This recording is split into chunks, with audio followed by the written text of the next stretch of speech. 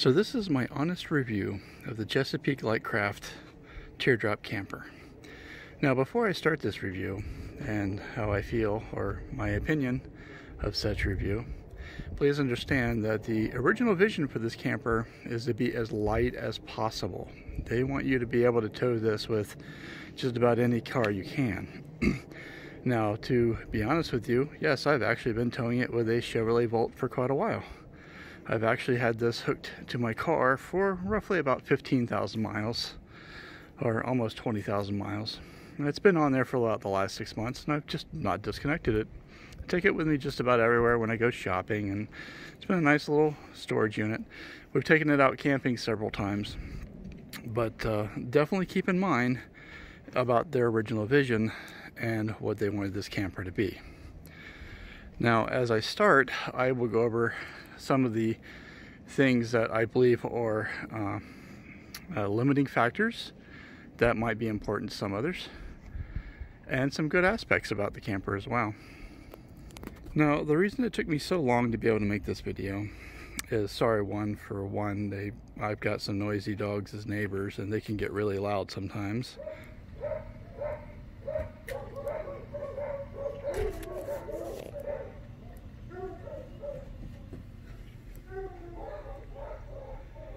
Two, the weather has been really bad here in Florida for a while, and so it's been rainy constantly. And three, it's been really hard to be able to come up with what my opinion has been on this camper. Now, many of you may not know, but I actually had a pretty bad experience when trying to purchase this camper that supposedly led to somebody being let go or fired from the company, and some problems over email and securing the camper. And after almost Google reviews coming to my rescue, which still allowed a transaction to be able to happen, and some pretty hard feelings left over from that, I still actually have to personally say I actually recommend this camper. I actually believe it's a nice little kit. You can learn a lot from how stitching glue works and learn a lot of new techniques. And as many of you guys know, some of my old timers, that I am a jack of all trades. You guys know I can build and do just about anything. And I still actually had a lot to learn from this camper. Now, with that being said, some of the drawbacks of the camper I think can be fixed. I think some of the issues that they're having, I know that they're trying to make it as light as possible, and also a low entry point for cost. So a lot of the things that can be fixed would actually kind of add cost to the camper. So only they know what's best, what sells, and what's working best. Now, since this is something that you get as a kit, and going into it, you can go, well, maybe I can fix that, or maybe I can do this a little bit differently. And that's exactly how I got into it. So yes, I did halfway through the book start deviating from how they wanted to construct the kit. So one of the main areas that I wish could be different, but I understand, is the clearance in the bed area. Now, I'm the type of person who actually has to take my leg and help myself roll over in the middle of the night. And as you can see, there is not hardly any clearance whatsoever after you add about a 3-inch mattress with a bed clearance. My second issue going into this little camper is the construction of the doors. I think they're cute, but they need a lot more beef up, and I believe a few steps in the kit made it a lot more difficult. There's so many steps that if they just slightly go awry a little bit, you get sometimes a really bad gap underneath this door. And it was one of the primary reasons why I went to the showroom and actually wanted to pick this camper up. Now you can see I still suffered and still have troubles getting that door to seal. Now, there's actually some tricks and things that I learned, and I got it a lot better. I literally had a gap there that was so large I could stick my hand through it, and that was before any latches or anything were put on there. And so I have some tips and techniques for that. Two, there is a lot of play in that door. The type of hardware that they use and everything on the side here has lots of play in here. So I actually 3D printed some parts, and we'll be going over that here shortly on how to take up a lot of that slack in that door. And as you can see, the door closes pretty nicely. This is how it meets up before I start to latch it. and then one finger matches pretty nicely. So now let's go over some of the reasons why I believe that complications can make these doors pretty difficult to create. So I'm doing this based off of memory and the kit, but if I remember correctly, as we're sitting in our mold upside down, there actually is a couple of tie points in this area. And what they're trying to do is they're trying to round the camper this direction, but it also rounds all of your doors and everything this direction. So the first thing I would definitely recommend is, as it's rounded here, they want you to install these door seals through here that clamp, and all of a sudden it takes this roundness right here and it straightens it out. Well, as it starts to straighten it out, it starts to bow out the underneath of our door. Another complication that we have is, since the outside of the camper is fiberglass and 2 layers of 6 ounce, what you get is when you get several layers of fiberglass on this thin Luan, or this marine grade plywood, as it expands, it wants to warp up. Now, there's no fiberglass on this, I'm just using this as a reference. But as the wood starts to expand, but the fiberglass can't, it starts to warp up more. Now, since I was building this in the Florida weather in a car tent, I knew that was going to be an issue out of other things. So what I did is I actually came behind the door with 3 ounce. And let's see, I'm not sure if you can actually see it. You can also see some carbon fiber there.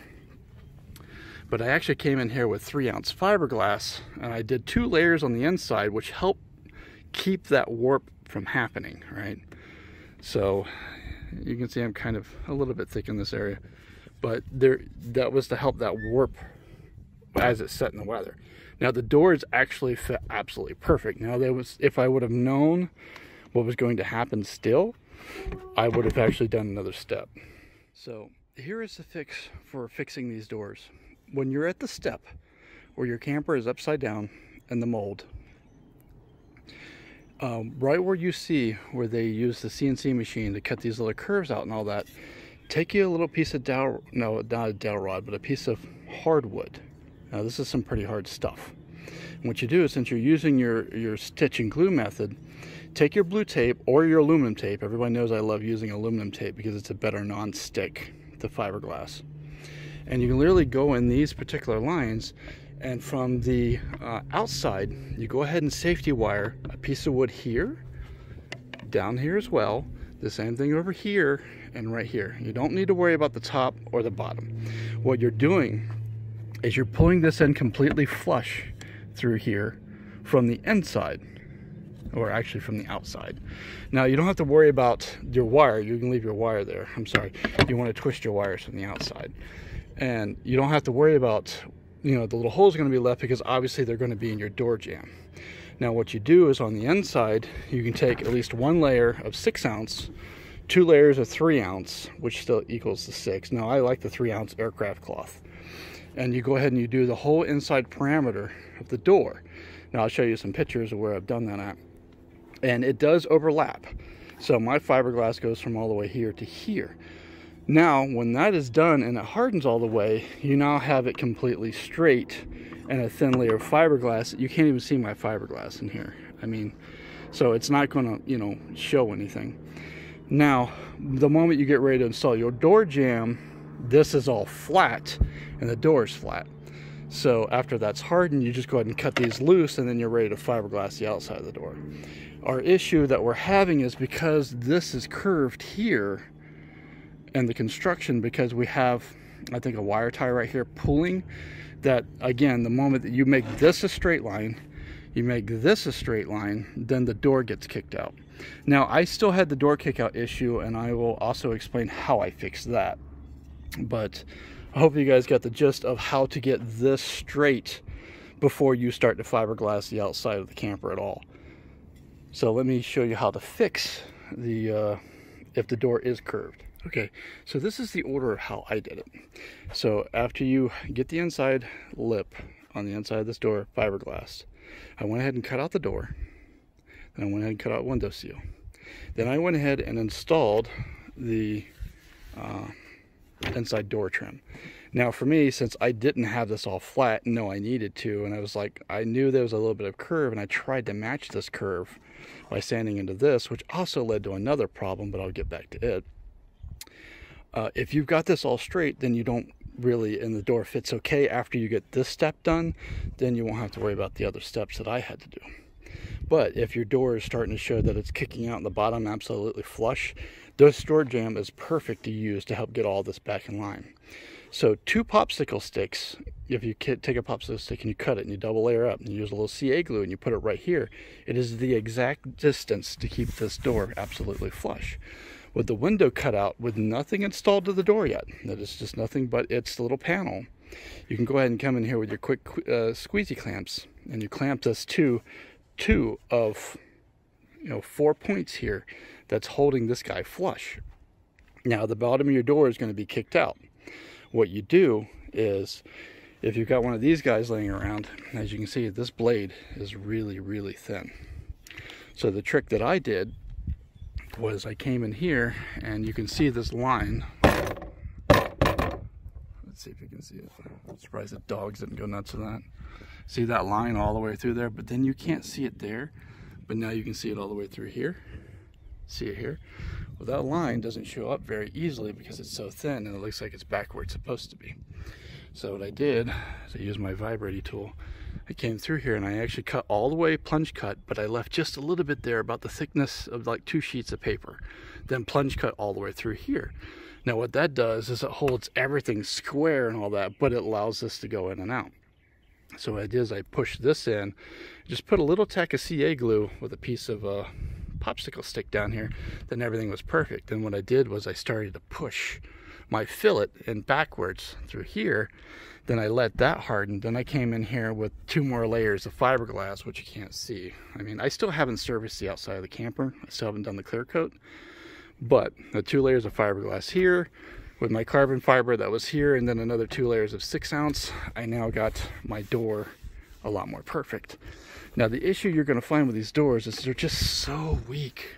They're so one-handed. I mean, I can bend this door really easily. So what I did, and there'll still be more reinforcing to come, is I added this piece in here, and these pieces were a lot easier to add once the door was closed to get them absolutely perfectly centered.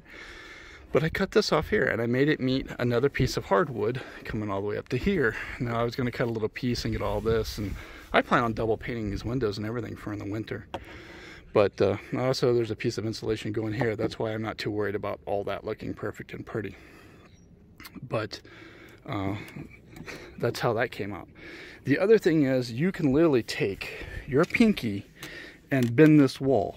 I mean, this wall is also very weak like the door. Again, they're trying to go light for loading and that kind of such thing. But because our door seal is so thick, and they chose a really good door seal. I mean, this is very good quality door seal. It's a memory foam, but that also brings its own challenges and its own problems. So that is actually what is pushing your door out.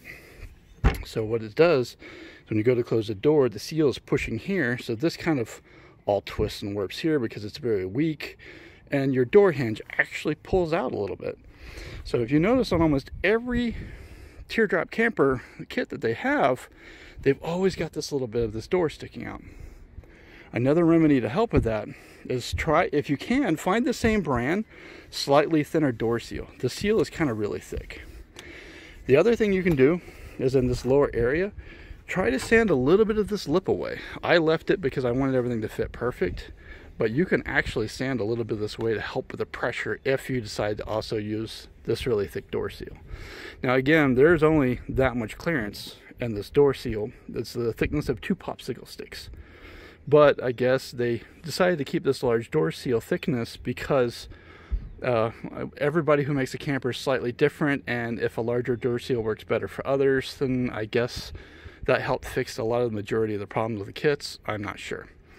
The other remedy that they have is they want you to take a strap and mount it from one point to the other and pull it tightly to act like a bow, which bows everything. Well, I don't like that because that intrudes inside the camper and there's already a little less room in here. So the other issue that we have is after the door has been open for a while and this foam kind of comes back to its memory point, I'll show you guys on the other side what that does. So this door has been open for about 20 minutes and all these little points are actually set to keep the door flush and looking perfect. Now once this door jamb expands, and this door is so weak, I mean, I'm holding still, you guys will see how all this door twists. So we go to close the door and I push flush here, this stays out so far that the door will never close. That little pin isn't far enough in to be able to catch it. See that pin right there? So when you go to close, so what you have to do is you got to take a hand and you got to push in on the door. Now, if you just open and close that door really quickly, that door seal is still the shape. That door closes perfect every single time.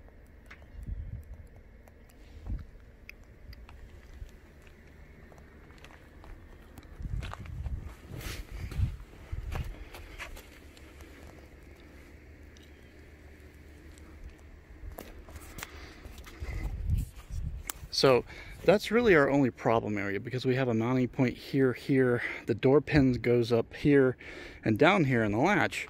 The only point we can't really suck this door in properly is this bottom corner.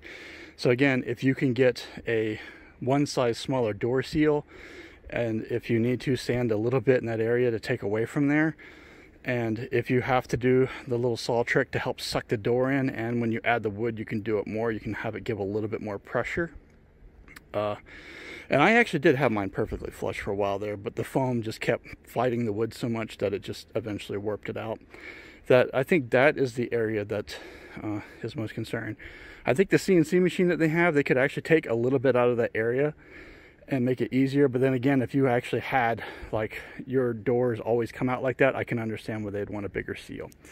Another thing that's not included in the kit, which I think should be, is definitely some of this 3M primer. Now what this stuff is it's kind of, you ever get stung by a wasp and you got the glass thing inside it and you break it, that's exactly what this is. But this is actually for, because I ran a sign shop for so long, this is a glue primer. Basically it's like adding the sticky stuff on the back of a sticker. And what you do is, as you're done with this door and you're getting ready to add the seal, what you do is, one of these is enough to do both these doors. So you break it, you go all around this door seal and you put that really sticky coating on here, through here, and then you actually go ahead and put your door seal in there. Now another reason for doing that is, again, it helps keep the seal stuck to that. And I've actually been in some freezing climates already to where these door seals actually try to freeze to the door jamb. Now again, we have silicone sprays and things for that, but if it catches you one time off guard, you really want the seal to be stuck really good to this. So here is it's just called 94 primer from 3M. Stuff works really good, and I would literally use this on all of your seals. It's really cheap on eBay too. I think you can get like 3 or 4 of these for like $9 on eBay. Okay, now next to the other thing, the bolts that they used were really tiny. I don't know if my kit just happened to be different, but I obviously upgraded my size of my bolts. The other issue that was with this kit is these door mechanisms right here. They have lots of play in them. They don't fit correctly. I can understand that a lot of this stuff is off the shelf parts. So I have some other video here I'm going to try to chop in here to understand how to fix that, and how to add a 3 or 6 millimeter shim in here to make all this work perfect. There's a shim in there, so hopefully I can use some of that, but I actually tried to take that video in the rain. So hopefully this next part of the video works out okay.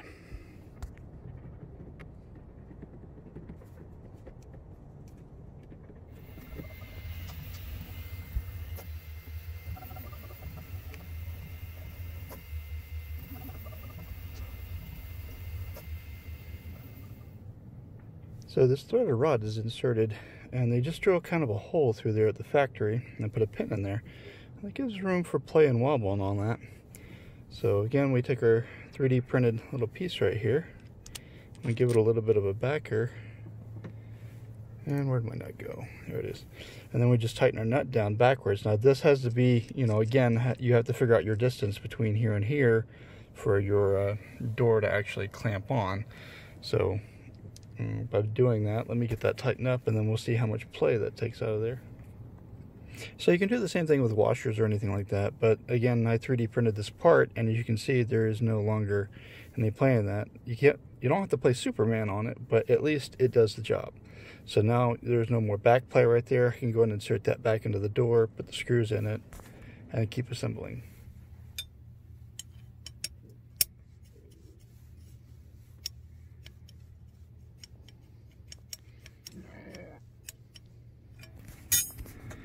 So here's another issue that we have to deal with.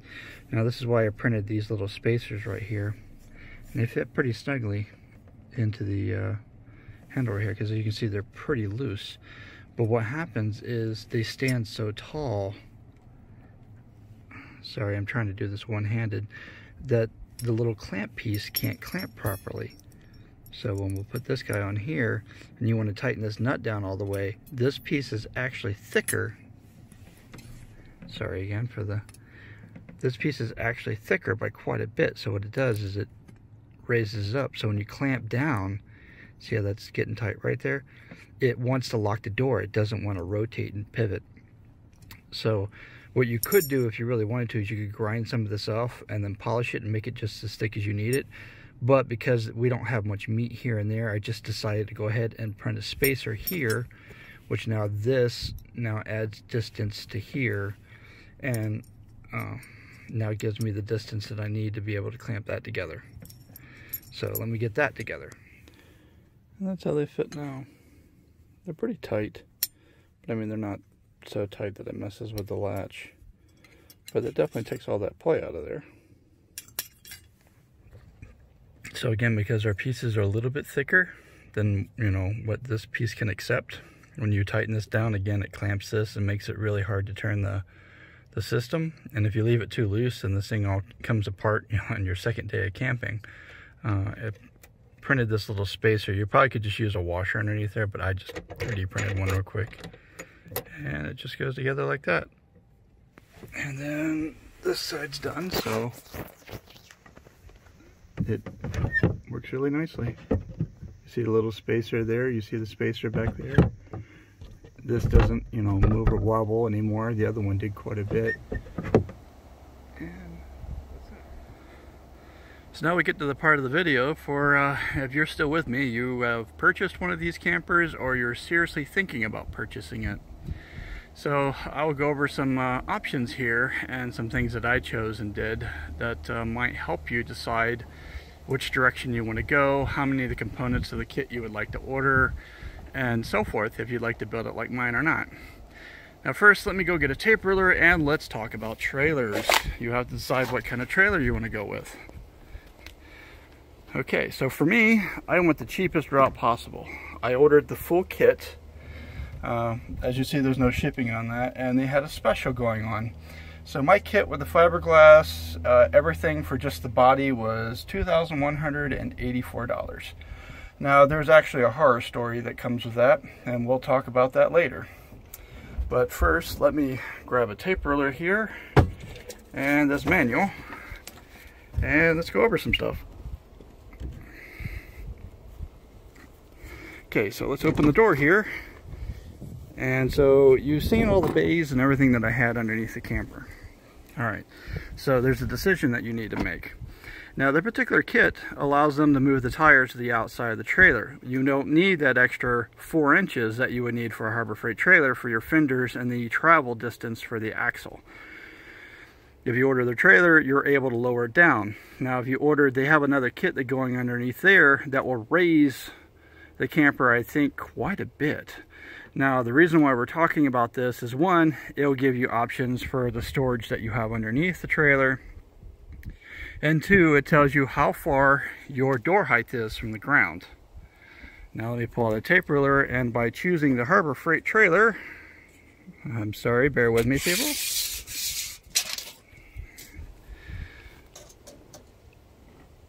I am sitting, just my doorway, 25.5 inches.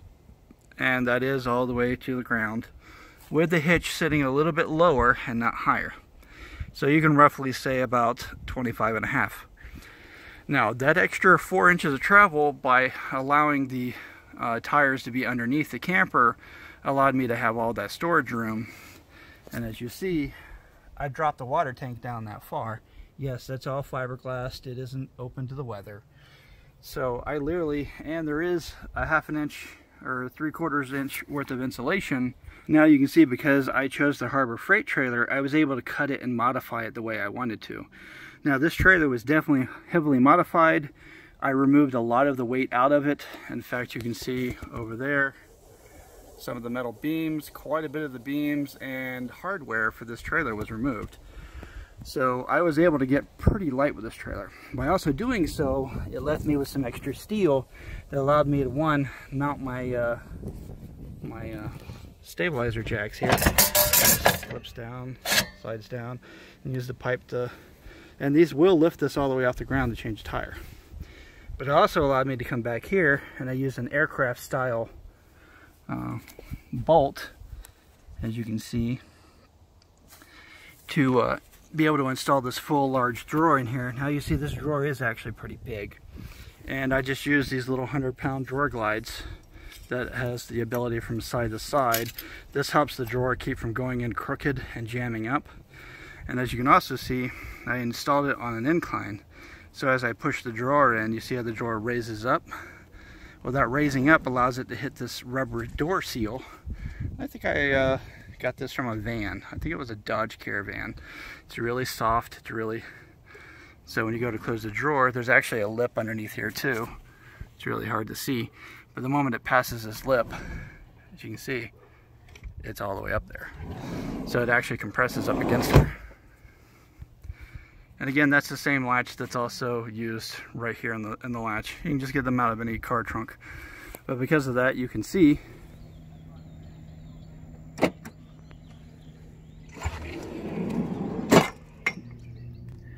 so the way we were able to get the power to pass through into the drawer here is, well, I got some of these little spring-loaded, you see them in a van door whenever they want the door locks to work in a van, or the power windows on a sliding door. You can get these fairly easily off of eBay and such. And so I 3D printed a part over here to hold it just the right distance and everything from what I needed, and I ran the wiring, and that's how I get power into my drawer.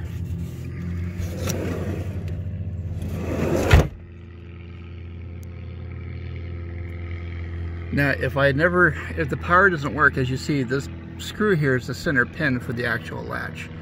So let's say I get a bad connection and there's something like that happens later down the road, I always keep this little bit with me, which I've never had a problem yet. And all you do is just unscrew this out, let it fall out, open the drawer, see what's going on, and that's the way to be able to service the inside of the drawer. Now this is what the inside of that looks like. I 3D printed this little cover right here because the spring has some, sorry for all the noise. The springs come in this way, so they need an area to be protected. And as you see, I only hooked up 2 of the wires here. And there's your normal little trunk latch again. As you see, I 3D printed all these parts. These guys have to be screwed down eventually. The stove actually has these little corner thingies that hold it down in here, and I stuff a handful of, utensils over here as well. But here's a close-up of some of these parts printed. I just got to put the screws that go straight down and through those. You saw that had screw holes in it as well. And then my little plate holder. I'm going to keep making components here, but I want to leave enough room for, like, being able to put groceries in here and the whatnots. But so far it's turned out to be a pretty hefty little drawer, and that's how far it comes out. So as you're standing there, it doesn't have to be all the way out, so you can have it halfway out, grab things, set them up on the counter, and it's pretty easy for putting stuff up and getting stuff out.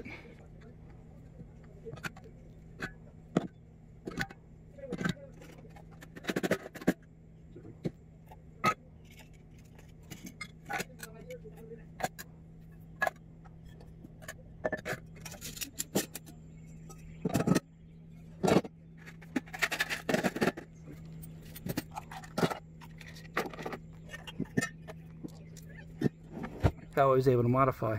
I also moved the axle forward from the original Harbor Freight, so that axle is not where it's meant to be.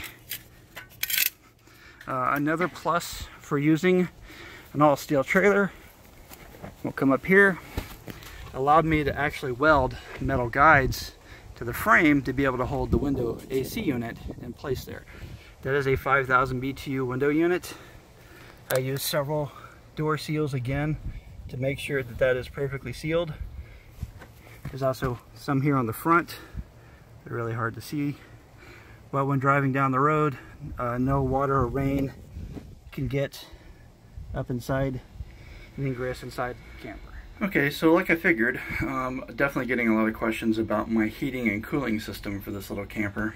Now let me go over some part numbers here. So that's the control box we're using. That's the touch sensitive thermostat controller we're using, paperwork for it. And this is the heater that I'm using. Now let me talk about a few things. So to be able to make this work, this kit comes with the control box and the touch sensitive panel only. Now the plug that's in it, that's in the end, is the style here. Now I'll see, well actually later I'll probably make a more in-depth with all the part numbers because I have to go on eBay to figure out where I ordered this from. But this comes with both parts, which are the pins that you can wire yourself, which is this guy here on the end. Comes with a wiring diagram. Now the automotive relay is something that I'm going to use in my fuse block, but just any kind of relay would work, basically. And this is the heater that I'm using inside the wall. Now let me spin around here. Sorry about the shakiness. As you see, these two things match up here. Now I actually did get some furnace felt graphite for anti-fire purposes. Oh, in fact, I actually have it here behind me. Let me grab it. So we're going to use a couple pieces of this, 3mm thick, to be able to protect my wall so it doesn't get hot. So again, here's the trick. The AC unit is a 2-speed fan, one set of wires for the compressor. So basically it's a 5-wire setup, which will match the exact same thing as our control box. So all we had to do was just pin it out to be able to control the high and low on the AC unit, which is down in there, and then the actual neutral and hot wire for the compressor. Now as you can see that here. Now to be able to make the furnace, or well, it's not really a furnace, it's just a wall heater work, as you can see there's 2 wires that come out for the furnace. You see furnace Y4 and then Y3 at the bottom that are blue. Well, that's just these 2 connectors right here. So all we have to do is on our relay is, you know, it only takes 2 wires to make the relay work, and then you need the input and output of the relay to be able to run the whatever item you want to run. So what I was going to do is just run a positive directly to the fuse block that makes it hot at all times, and use a ground wire that cycles the relay. So all there is just another relay on the inside. But I don't want it to work the load. It's just made for working a lightweight load because they're lightweight. Let's see if I can see them. There you go. See those 2 little relays right there? They're really lightweight. So what we do is we just run a ground wire in one side. It completes the circuit, runs the ground wire back out, which completes the circuit here. And then all I'm going to do is just run, let's see, get this over here. We're just going to have 1 wire hooked up at all times, and then 1 wire go through the relay. So that will this relay will control, which I'm going to use a more heavier duty one than this one, probably wired by itself, so I can put a warning on it to know that there's actual 110 power going to that. But that will make this guy cycle on and off. Now I did talk about making this a high and low. As you see, there's 2 elements in there. So if I want to split those elements, if I want it on high would be 8 amps, and if I want it on low, which actually only causes 1 element to work, would be 4 amps. Since we're only using a 15 amp, you know, power cord or shore power, whenever my battery charges or anything else may be using more power, I may want to cycle this to a lower power setting. So we can split that off. That can be easily mounted to the wall, and the only thing you have to worry about is how close this is to the wood. So that's what our felt protective material is for. So all it takes to hook up the thermostat is just 3 wires right here on the top, and it communicates through basically a CAN bus or something similar to that to the thermostat, And that's how all that works. I'll definitely do a demonstration when I get it close to having it all set up. But then this guy gets mounted to the wall way over there. That way I don't have to worry about the AC making it cycle on and off. And it's just kind of as simple as that, guys. We also have our anti-freeze sensor. So obviously this control unit does have to be mounted close to the AC unit, so it's getting tucked up in there. This is going to have a removable panel. So when you remove it, this is pretty much what you'll see. So the panel goes in there, and the part of the ducting work is just a foam thing that pushes up against there to separate the two. But it's just kind of simple like that, guys. So now I'm sure you guys want to see the inside of the camper and how far I made it on the inside. So let's just climb on in here. Okay, so again, remember that this is a work in progress and that a lot of things may still change. Okay, so as you see, the amp meter is working. Right now I got 2 wires backwards on my breaker, so I actually was supposed to, I had 2 white wires, so one needs to move so it doesn't read correctly. It's only reading the power draw from my battery charger that I have. But let's start off first with the AC. So as you guys remember, I was trying to use the controller from a Dometic to run the AC unit. So this is how the AC unit turned out.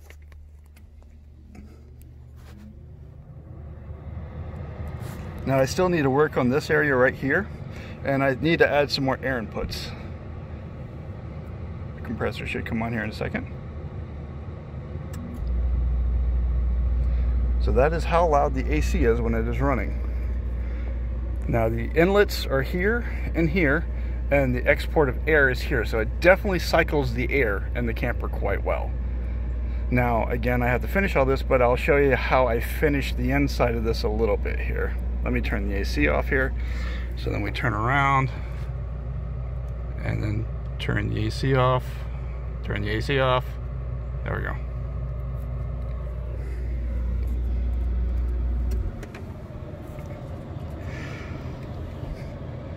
Let that turn all the way off before I try to grab all the pieces out of here.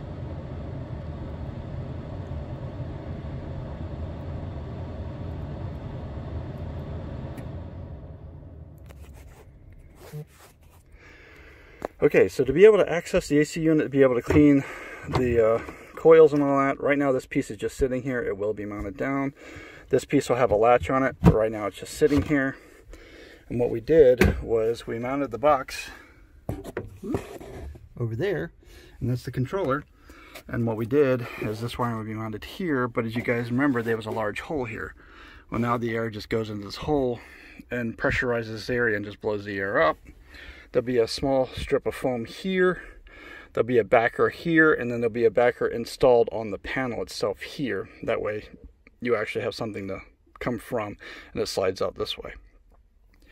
This is the AC unit all the way down there. Again, it just sucks the air in here, and this is the export.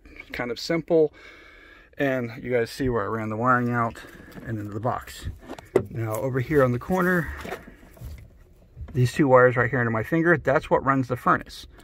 All I did was take the ground wire that went inside to actually power the box. I looped it back into the relay for the furnace and then made an output wire. Well, the moment that you want the furnace to come on, and let me put all this back together, and I'll show you how the furnace works. So when we turn the furnace on, we come to AC, now furnace. Now, I haven't installed a diesel heater or anything like that in here yet. I've thought about it, but right now, all I have is this little wall unit. Now, I've already had this in 20-degree weather, and that works out really well. It keeps everything nice and warm in here, and that was before I had any more of this wall insulation in here. Now, I still haven't finished it, but you guys have noticed it. I'll talk about it here in a little bit. So with that ground wire coming from the furnace, all it does is supply power to a relay here in the back. So let's go to the back. So right here is the primary relay that actually runs the heater over there. All it does is give a ground wire signal to tell the relay to come on. The AC wires are actually crimped and pinned out to the proper pins for the relay. And this is the relay for the TV. Now we have 2 CAN bus sides here for power in, and then this is everything for the battery charger here, which is a lithium ion battery charger. It's only 3 amps. And then the solar also comes through the same fuse. It is bypassed by the safety relay here that is a safety for amp draw and all that. So if happened that you do draw the RV down too far, that it will still be able to charge early in the morning. And there's also a little light here that indicates if the battery ever gets low. Now, I've never had that trigger yet because I've never been able to get the batteries low enough for that. You're the next contestant!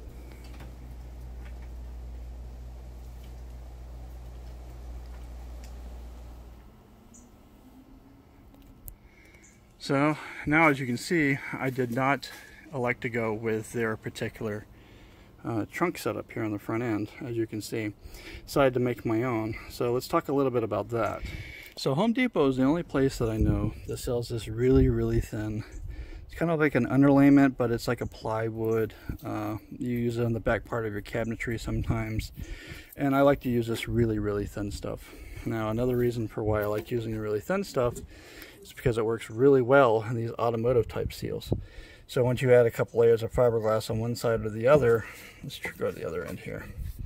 They're just the right size for these seals. And you can go to any junkyard, any you-pull-it junkyard, find the seal that you think you really like, and go with it.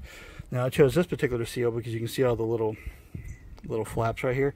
This is to stop any rainwater as we're driving that tries to penetrate the front. Now, once this is pulled down like it's supposed to be and tight, but as I raise it, you can see the trunk here. Now, simply, it's built the same way that they built their little bay, or their box. So it's just stitch and glue again. I just came in here and glued it, and then pulled a fillet. Came in here with a couple layers of fiberglass. It's only one layer right there, just one layer of wood, but you can still hear that's pretty tough. Then we came in here on the top. We decided to go ahead and cut our curve. That way we can get our seal in here. And then I used a cabinet style floor. And then we have vents for both sides here. They're a little screen, as you can see. You can also see some more of that seal. You see that little rubber, it's kind of hard to point out. Here's another automotive seal that presses against the side of the AC unit and stops any weather from, again, protruding up through that way. But this shelf here has survived the whole trip, and the battery's sitting in here for almost 6 months now. This is our junction box over here. This is a lot of the wiring that comes up here that runs the AC units and everything. Now, this box is just the right size for those batteries, as you saw. I did insulate the lid. It's a fairly hefty duty lid here. It's got foam in it to stop the sun from warming up those batteries.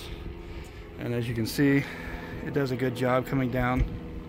I mean, it's already against the seal in the back there. So that was perfect. And I literally just made the box to begin with, and I cut the lid out of it, and then put the inner platform in there as high as I wanted to make it meet this, and it worked out really well. Now, for this next segment, I apologize, I have to use a lot of pictures. I don't really have any video of building the camper. But if you decide that you'd like to go ahead and copy anything you see here, you're more than welcome to pause and take any screenshots that you want. Now, before you get ready to install the AC unit, you need to pick your AC unit. You need to figure out which one you want to use. Now, here's the model number in the AC unit that I used. It had a vent that allowed the outside air to blow upward. This was able to work with my advantage of mounting the AC unit below the floor. Now, these two small little panels that you see here are actually a load-bearing panel. There was several layers of fiberglass. They also connected to the steel metal rods down that you see that actually support the AC unit. Care must be taken to make sure that you get a decent seal on the bottom. As you can see here, I actually added a lot of pieces and complications to this, but it slid in quite well with a couple pieces of foam, and this is the ventilation that blows up inside the camper. And this is all the infrastructure that was required for the AC unit to be able to hold it, make the vents for it, and to make it work.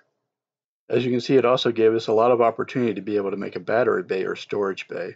Now, all you have to do is figure out the base plate of the size that you want your battery and add a couple extra inches. That way you can add some insulation around it. This also gave me the ability to be able to create a protection barrier for the AC unit for the grill. Now, as you can see, the support panels here support all the weight for the tray. Also take note, because of the flex of our hitch, that everything that you see here fits inside the hitch. So if the hitch should ever flex in the upward position, it never comes in contact with the walls of the battery tray. One thing that's different about my trailer is I slid the end of the camper off the end of the trailer. That gave me a couple extra inches for the inlet for my air conditioning, as you see here. And since we're playing with pictures, we'll just finish off the rest of the box here. It's just simple. You finish it off. You figure out where you'd like to go ahead and cut your lid out. Go ahead and cut the upper face plate. Now here I actually added a piece of wood for the hinges to be able to screw to that you can't see. So what it looked like down inside. Let me go ahead and make the face plate here. Cut gentle turns. You want your seal to be able to make these turns. If you make too sharp of a curve, your seal will fold, and then you just use appropriate adhesive to glue your seals on.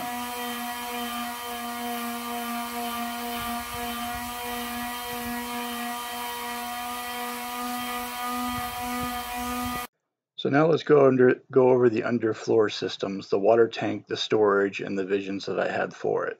So as you guys know, I decided to go with the heaviest version of the Harbor Freight trailer that was available. It's actually a folding style for more storage, which means it made it more versatile. All the parts could be welded where I wanted them to. So it was basically a pre-cut, prefab, just put things where I wanted. Now again, because the suspension has almost 4 to 5 inches worth of travel, we actually had to add a spacer between our floor and our trailer. Now this is the wood frame that became of that structure. Now as you can see, you can easily just rip a couple of sheets of plywood for walls and glue and screw them to the sides of all that lumber that you see on top to be able to create a structure. Now this one here, you need to already know what size water tank that you want to use and how much spacing that you need inside that area.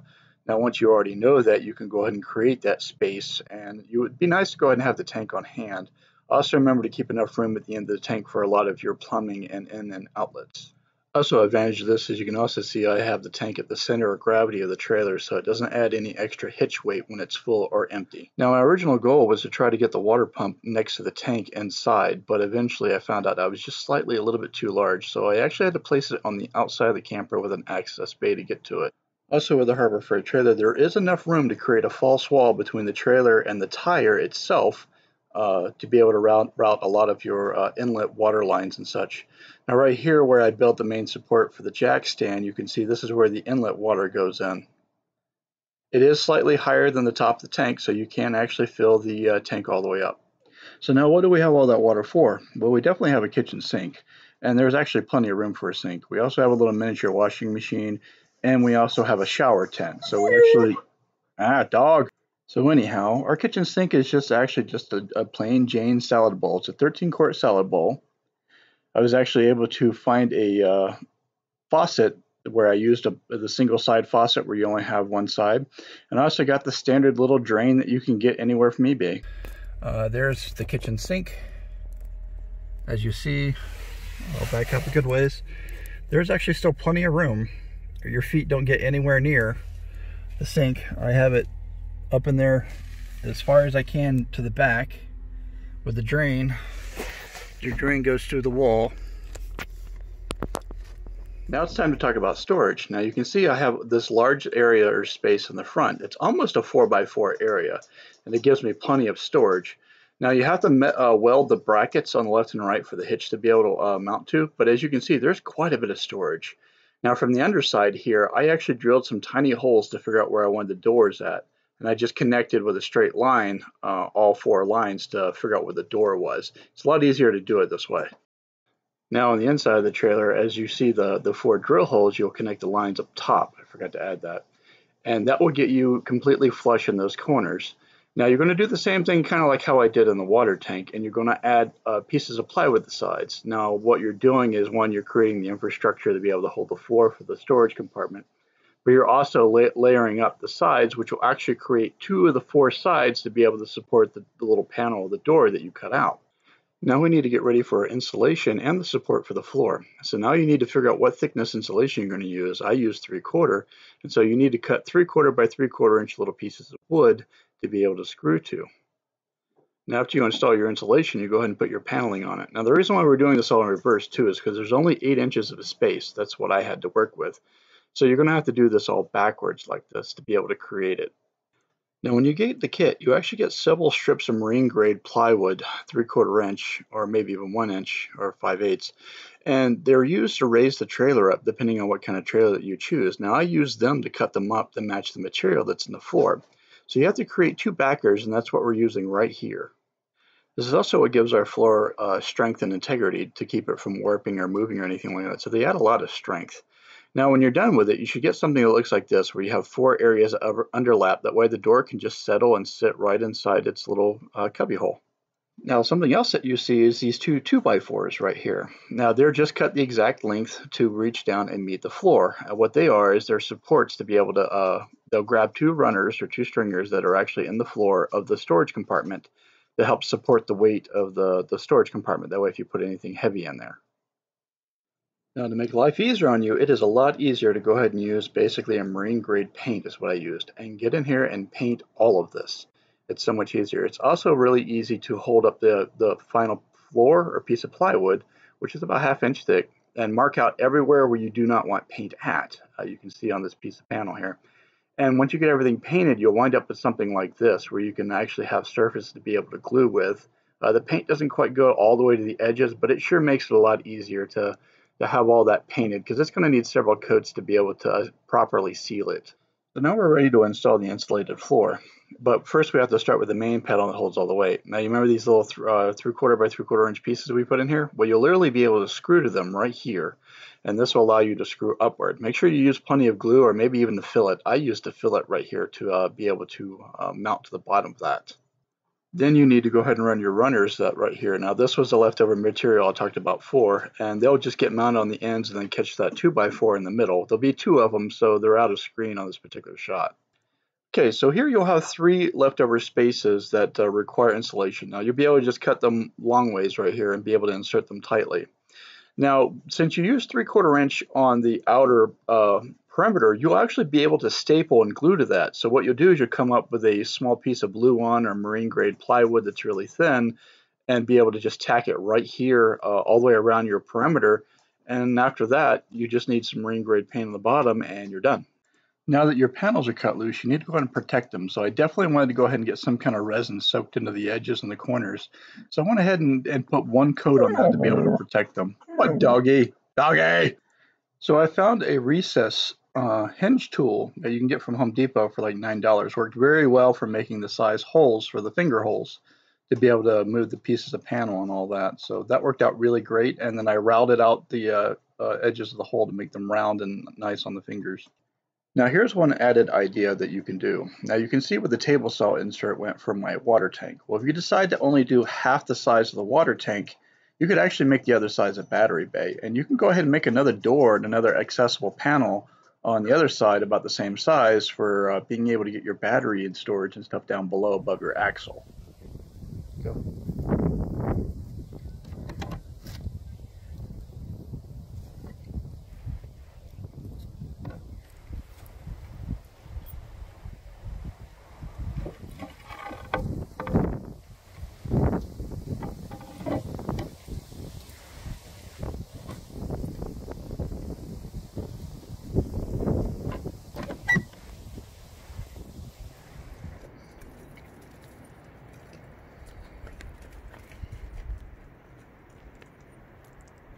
So now that brings us back around to the rear storage. Now sadly you actually will lose a lot of the Harbor Freight trailer. You see that piece of steel sticking off the end there and where the wood stops? You literally will remove that much of the trailer steel, and that's why I had to move the axle forward. Now the original idea consisted of a battery bay in the middle with 2 drawers down each side, and I originally was going to use lightweight drawer glides down the sides, as you see right here. Now here's where the idea got a little bit crazy for a while. So you see right here on the right side. Now this is where I decided to, or where I was trying to decide to put the refrigerator. So I ordered a small 15 cubic inch refrigerator. It was about $160, and it fit right here on the right side. Now here's a slightly more crazy idea. On the left side, I found a washing machine that was the exact height of the refrigerator. Now in my area, I can find these little washing machines for about $250 to $300 at a time. Now you see there's plenty of room back there, but the original idea, or the original thing that actually killed the whole idea, was these fold-up jacks. Now I just wasn't able to actually create the drawer the way I wanted to, and be able to get everything to fit properly because I installed those jacks. Now I probably could have lowered them a little bit more, but I was coming very short on time and everything. So I decided I just wanted to go ahead and keep the full size drawer that I had. And I really like these little latches that allow me to have all my mechanisms on the inside. That way they can't be fiddled with on the outside. Now one more thing I'd like to add before I move on away from the drawer. Now you see that the tag is mounted on the drawer and is capable of moving in and out. How do we light that tag? How do we actually get a clearance light on that tag? So I'm not sure if you noticed it before, but if you've noticed this little hole right here, it's not only a hole for helping pull the drawer open, but it's actually the hole that helps the tag light. Now if you notice when I was under the camper trying to show how the power gets into the drawer, you'll also notice that there's actually a light permanently mounted to the underside of the camper right here. And this is what shines through the hole and actually lights up our tag very efficiently actually. Now in later upgrades, I plan on adding a one-way diode to that light. That way whenever I turn on the hood light for the cooking stove and all that, the tag light comes on. Now the reason why I'd like that light to come on is because it actually helps light the inside of the drawer late at night when I'm trying to search for things. Because the drawer is so far underneath the edge of the camper, it actually has a hard time seeing down in there with the light on the hood like that. So let's go over my trunk latches because I know some people may want to copy this idea. Now I think I got this out of a 2004, maybe 3 and newer vehicle. There's the actual part number. And so what you can do is I just used a simple piece of paper and I took a pair of scissors and cut the notch out and then just squeezed it with my thumbs, and you get almost a perfect template. And as you see, because one is offset, you need to offset this too. Now I installed this first before I ever thought about mounting the piece on the trunk because that was easier to figure out where it needed to go last. So what I did was I got that. Now these little guys here, all I do is they spin a motor. It's like a windshield wiper, or I meant a window wiper motor, and it spins this little gearbox right here, which moves this little guy right here. Now let me go ahead and set this off with a screw. Let's see. So as the latch trunk, once the latch goes like this, now our little emergency pull handle pulls this down right here, and this will cause the latch to open. So let me reset again. Now if you're wanting to do it electronically, show you how to do it on my hands. What we're using is we're using a momentary switch. So over here, over here, we just use a simple momentary switch that's just spring-loaded that returns. Now what that does is that just pulses as you press the power to the unit. Now you also don't have to worry too much because this guy right here is a fuse. It's a built-in fuse. Now if I come over here and I connect the two wires, it's probably going to be really hard to do one-handed. You'll see that latch open up. Now another thing you can do while I'm doing this is you can install a fast-blowing auto reset automotive fuse.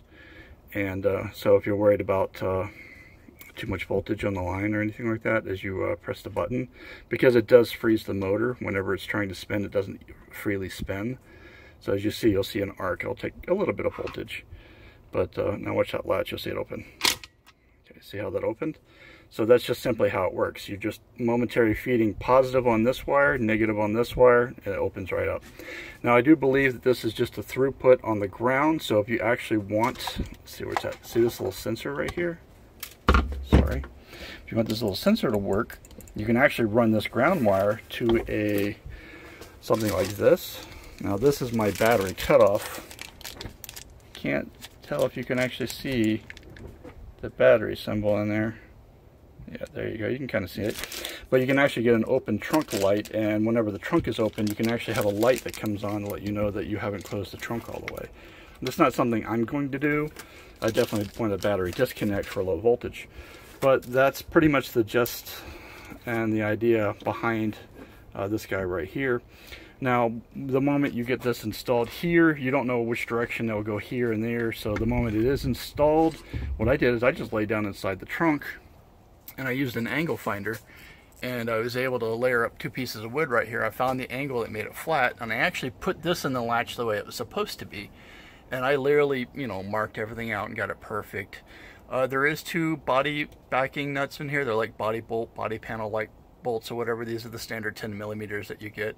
And so I can easily unbolt this and change it out or move it, but that'll allow you to adjust that way. And if you need to pull the trunk down more, just add spacers underneath here, like a little piece of wood. You can add several layers like wood right here, and that will draw down, and that's how you can do the adjustment like that. I would definitely look for these guys that have the, you know, get out of the trunk latches. So again, if there's ever a power failure or something went wrong, or this unit ever fails, you can still, your vacation's not ruined because you can get in here and just easily pop the trunk open.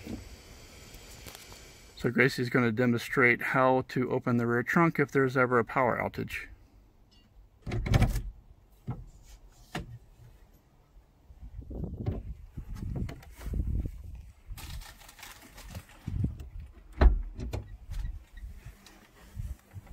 So this is what our control panel was kind of matured to. Now this commutator, or this pulse width modulation, is to turn this guy up and down. So at night, it's not lighting up the whole inside of the RV while we're trying to sleep. Now you guys know this button right here. When I press it, my trunk automatically opens. So that's my trunk latch. Now, one of the other issues that I had with this camper, part of the review here, is how this rear trunk is sealed.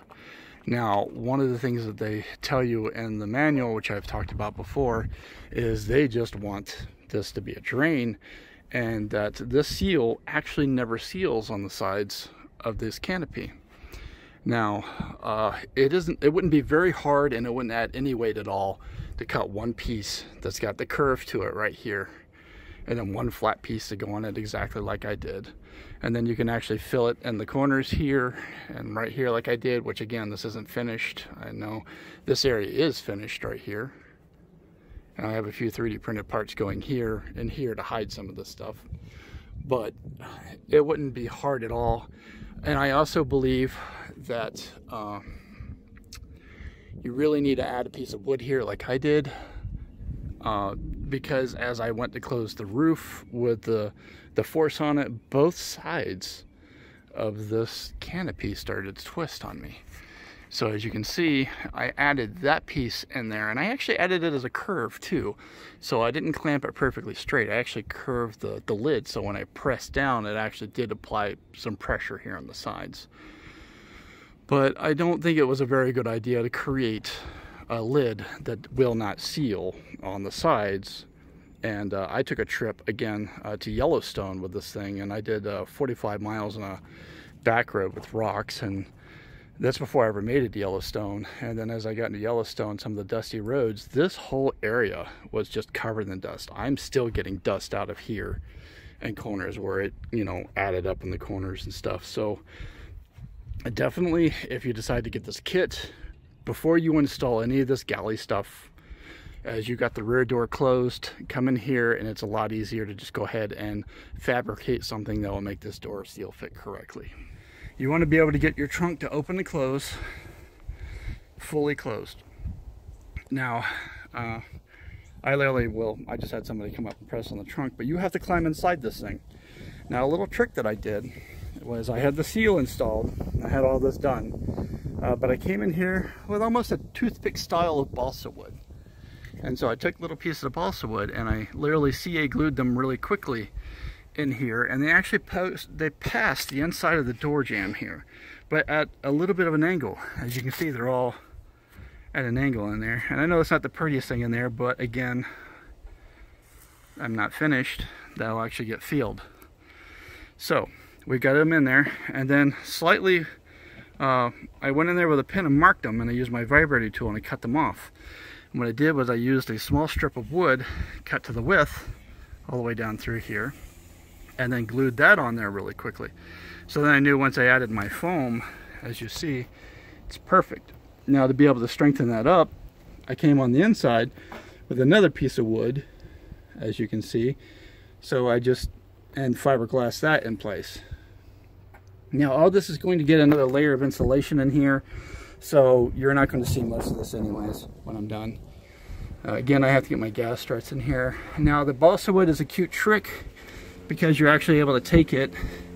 Now this is all unfinished here, but bend it with super glue where you want it to, because you can literally come in here with a short pen and mark where everything is at. And then here I just cut a piece of wood at the right angle, glued that in place, also fiberglass that in place, and then use the balsa wood bent, and I used the wood fillet to fill in some areas, give myself a platform, and it worked out really nicely all the way around. Now we know that this here was where it's supposed to be, and all this meets like it's supposed to be. So the only places you have to worry about making this meet correctly is where these corners turn and going up through here.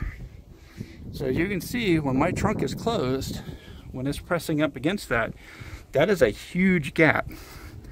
So if rain comes in here sideways or anything weird like that, it doesn't really get in this channel and come out very well. So an illustration how my trunk meets again. Sorry, I'm doing this so many-handed weird.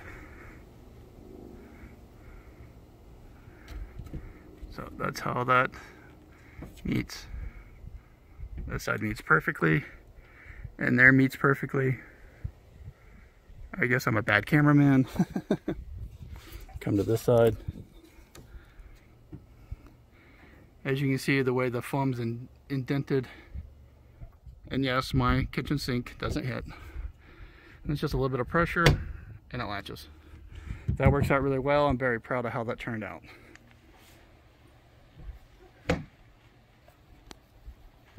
I'm still working on the insulation on the trunk hood, but as you can see, that's coming along nicely.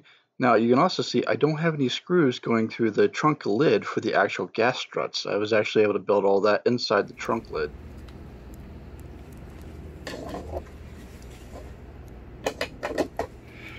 So as everybody knows, I really like this mica. You can buy this pretty cheaply off of eBay. Sometimes you can get full rows of this stuff sent to your house for $30 with free shipping. And sometimes they can be 12 foot by 5 foot wide, so they can be really big.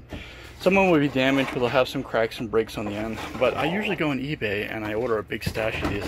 What I'm going to do is I'll use several different colors that I have. And like you see the back plate right there. When I get ready to do this particular wall, because I have to insulate this wall, I have to insulate back there. I still have to finish insulating the inside of my trunk here. But I'll use several different tones and colors of this Formica to be able to help break up the monotony of all the, the exact same color. And yeah, I've actually been working on my clear coat lately and still sanding and working on that. It's coming really slow. I'm sorry that it took so long for me to get this video out, guys, and I do apologize for that, but been so much going on.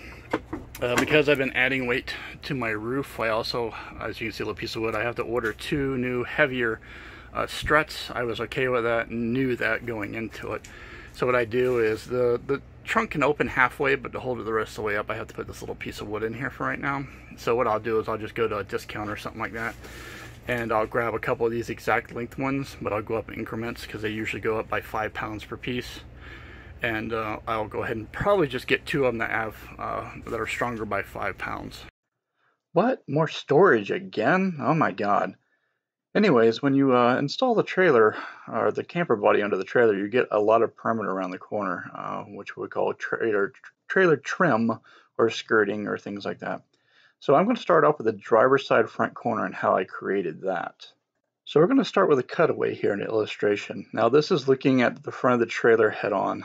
Now you need to use your angle finder, and you'll transfer that angle to the table saw. You'll go ahead and cut you off a little piece like this, and you'll transfer that over to the floor. Now remember to keep enough spacing off the edge for the thickness of your outer plywood. Now you're going to go ahead and install it, and then you're going to go ahead, and the table saw is a good job for being able to rip the sheets of foam that you need. So you'll go ahead and press that foam in there nice and tightly. It will stay in there. It won't fall out if you get it nice and tight. Now you'll add some fillet and your bottom piece of material. It's a good time to make sure you also don't overlap that little piece. Now here's where things get a little bit complicated, because you have to build a mold for that last little piece of fiberglass there. Now you don't have to, but that's what I created in that particular area because that's where a lot of my wet items go. So let's say that you're breaking down a campsite and it's raining and you don't your extension cord is soaked and anything else that you might be trying to work with. So I literally created this fiberglass piece, and I'm going to try to explain how to make that as well. So what I forgot to mention before is when you cut this little piece right here to be able to screw to the floor, it actually is fairly long, but you actually want a couple of them. You want to be able to have a couple for the other side. Now you see from the length of this fiberglass piece, so just slightly in front of the tire there all the way to the end, you can actually see it right here.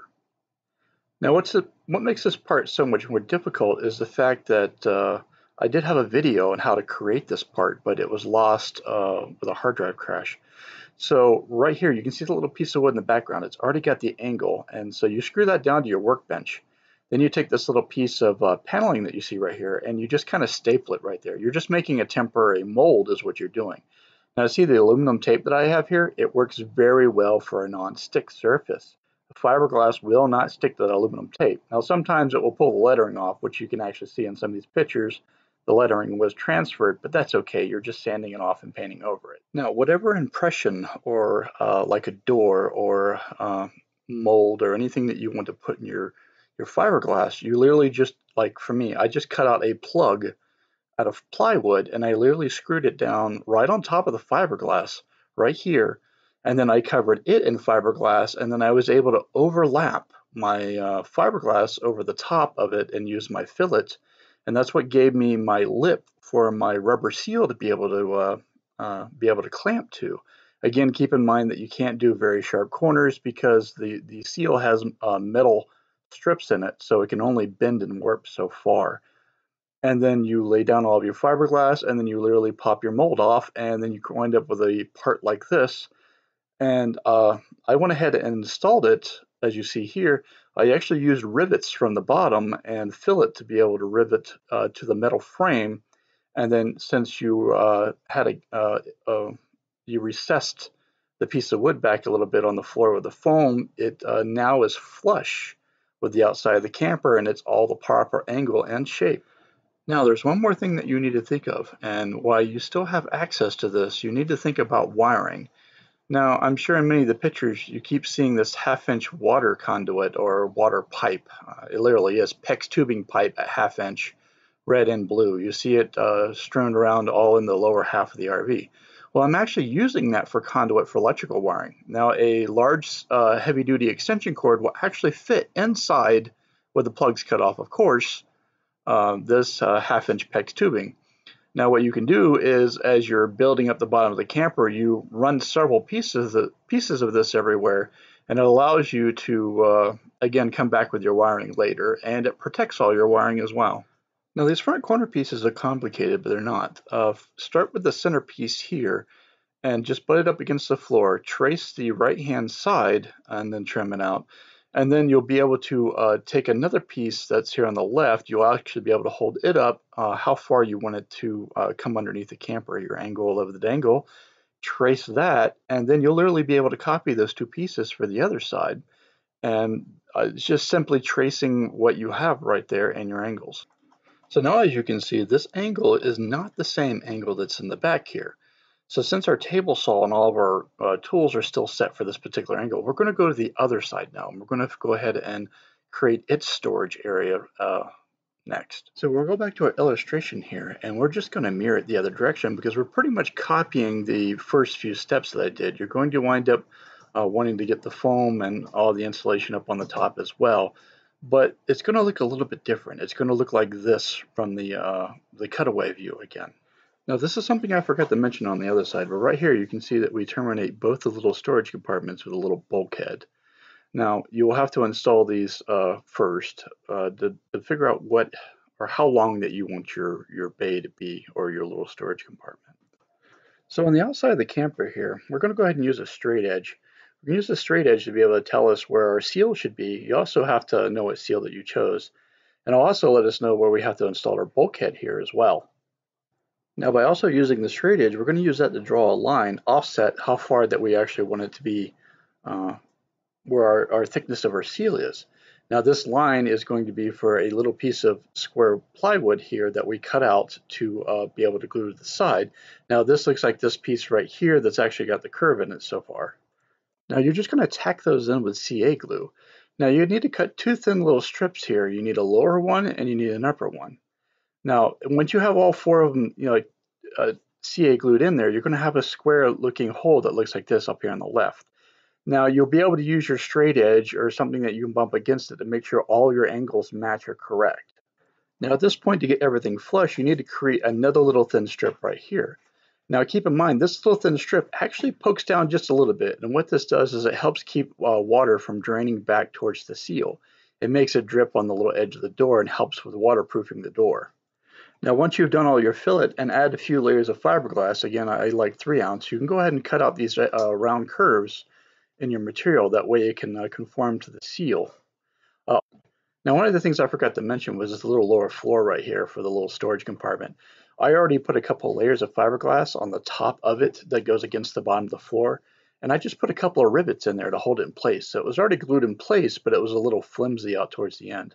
Now installing that little outer trim edge allowed that to be a lot stronger. That's also what your hinges are going to go to. Now it's kind of hard to see, but when choosing my door seals, I actually got a door seal that had a little bit of a little piece of rubber that pokes up, and what it does is it helps keeps the water from draining down on the face of the seal. This helps with waterproofing. It's kind of hard to see here, but it's here. Now these seals are actually goes against the back glass of, I believe it was a Ford Explorer. It may have been some kind of a Zuzu or something like that.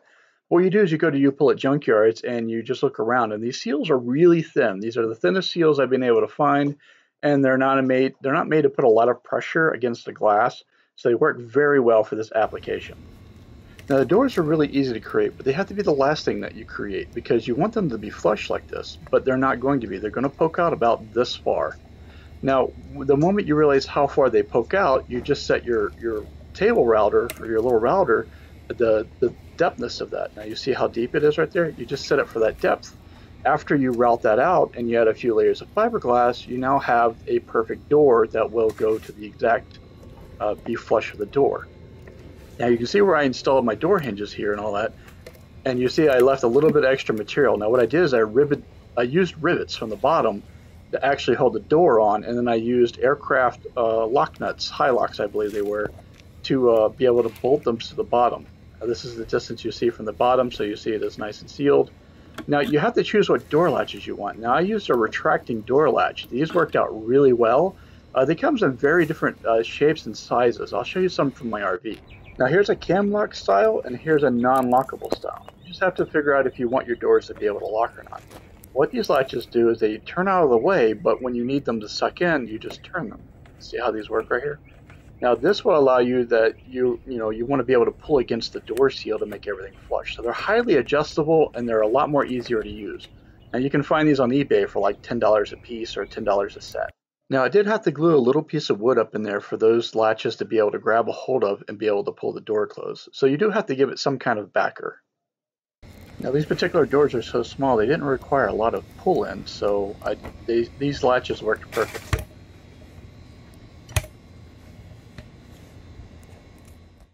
Same principle on the other side, but as you can see, these door hinges are slightly different. So what you do is you use rivets over here, at least that's what I did. You go ahead and drill the exact size hole, but you use your fillet material, your epoxy fillet material, and you insert your rivets and you lightly pull on the rivets to get everything tightened up and wait for your epoxy to harden. You can see them on the back side. After your epoxies are hardened, you can go ahead and cut off the rivets after tightening just a little bit more or make them pop. I was able to make the rivets on the lower side actually pop, but the ones on the top, I had plenty of pressure, but I still cut them off. So I have to admit that these bays worked out really wonderfully and beautifully. They all have the exact same key, so the door locks key works for the side compartments. This bay worked out perfectly. I have a collapsible water hose up there. As long as you know how to take care of one, they actually work out really great. The extension cord slides backwards just right there, and as you see, the lock fits there really nicely. So that's everything that I would need from this side of the trailer to be able to fill the water tank, plug myself in, and be able to lock the tire. This bay also worked out beautifully. No water intrusion whatsoever. The little temperature sensor, right now I've been just stuffing out here, but I have enough wire to be able to run it. I was going to run it underneath the trailer somewhere and place it somewhere where it can show me outdoor temperatures. My meter is capable of being able to read from many temperatures, so I'm going to have one in the battery bay, one internal, and one external like this. Now let's talk about where the fenders go in that middle area right there. Now what I did was I actually temporarily screwed the fenders up against the floor, flush against the floor. Now you're not going to get any insulation in this area because any insulation in that area would actually have raised the floor of the trailer up more. So what you do is you go ahead and you get your fenders up in there in that little area. Now you already have your previous bulkhead slightly to the right there. Now you go ahead and add another one to your left, and it's just simply cutting in the little panels and sliding them on top of the fender. The fender will hold everything up where it belongs. Now you want to go ahead and stuff those with foam because you absolutely want to insulate that as best you can. And you also want to go ahead and install the rear wall for the tail light. Now, all these little walls are the same shape and size, and at this point it's just filling out everything. Now you see where I've added the structure also for the jack to help support the jacks. And again, the PEX tubing is also ran at this time to help with your like wiring. Now it's just as simple as finishing off the rest of your paneling on the outside to get everything all flush and smooth. Now you can see where the wire tubing comes out the back for the wiring for the tail light. Now the other side is mostly the same, but there was a little bit more infrastructure. Now the top hose is actually the water line. The other two red lines go up to the AC unit. Now you can see where I made a kind of a terminal block type area right here. You can see where the lines actually end, where they're cut off right there. Those go with corresponding lines that actually go inside the wall. Since I was adding almost 1 inch worth of insulation around my feet, I was actually able to use these tubing going up the wall, and that's what actually transmits a lot of the power and infrastructure into the galley. Now here's that little junction box taking shape. Now you can see the open space underneath the water pump. That has an access hatch. That's a clear piece of plexiglass where I can see in there, see if anything leaks. But as you can see, that's where my water inlet goes in and where my actual power goes in as well.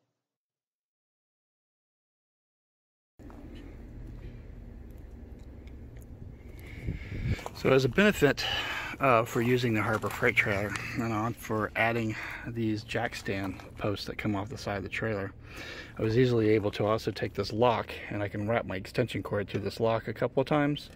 It keeps people from just easily walking away with my extension cord. And the other thing too is you can take a security cable, and this is a 6-foot security cable and a grade 10 lock, and you can actually run it through these holes and around the axle a few dozen times. And it helps keep people from just being able to drive off of their trailer really easily.